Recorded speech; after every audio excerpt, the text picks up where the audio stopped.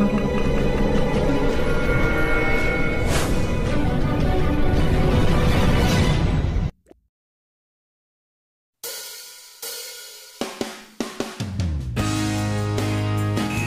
gol indah ke gawang Australia, jurnalis Polandia Desak Lechia Gedsank Mainkan Witan Sulaiman di extraklasa. Jurnalis Polandia Novak memuji gol Witan Sulaiman ke gawang Australia dalam laga kualifikasi Piala Asia U23 2022, Selasa 26 Oktober 2021.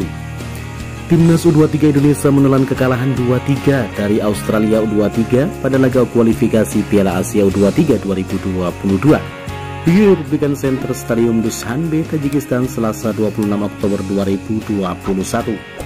3 gol Australia disarankan oleh Mark Tokic, Patrick Wood, dan Jacob Italiano. Timnas U23 Indonesia hanya mampu membalas 2 gol lewat aksi Witan Sulaiman dan Taufik Hidayat. Khusus untuk Witan Sulaiman, gol indahnya semalam juga mendapat perhatian dari jurnalis sepak bola asal Polandia, Novak. Witan Sulaiman mencetak gol pada menit ke-68. Dari sisi kanan, Witan melakukan kerjasama 1-2 dengan Bagus Kahki.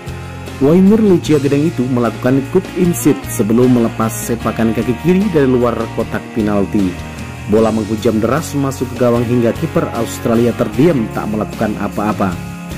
Menurut Novak yang juga jurnalis PSN Football, gol Witan sangat cantik. Ia pun menyarankan kepada klub Witan, yaitu Lechia Gedsank, untuk memainkannya di extraklasa. Pada musim ini Witan Sulaiman memang belum mendapatkan menit bermain di tim utama Lechia Gedsank yang berkompetisi di extraklasa.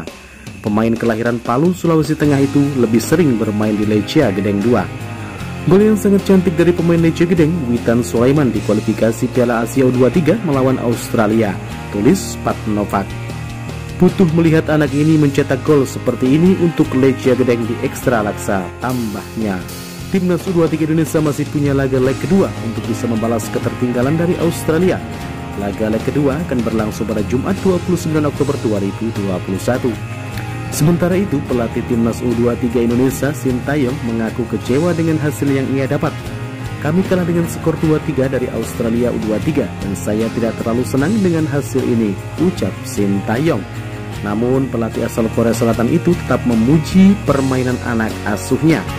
Saya memuji permainan anak-anak yang tidak menyerah sampai akhir pertandingan dan bisa mencetak 2 gol, tambah Sintayong. Saya meminta kepada pemain untuk bisa percaya diri pada laga kedua nanti, tutup Sintayong. Bagaimana menurut kalian? Jika suka dengan video ini, nantikan video kami selanjutnya dan salam olahraga.